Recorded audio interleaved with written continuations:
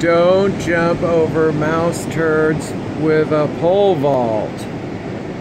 Do you create complicated solutions to simple problems?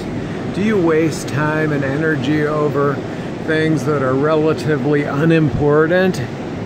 Then you are using a pole vault to jump over mouse turds. You will relapse if you don't start putting things in perspective. The big book asks us, how important is it really? Is it worth our sobriety? Never. Keep your sense of humor, especially if something little is irritating you. Exercise mindfulness. Just breathe and think about what you are doing. Say the serenity prayer and remind yourself to be grateful that what you're worried about is really not really worth the worry.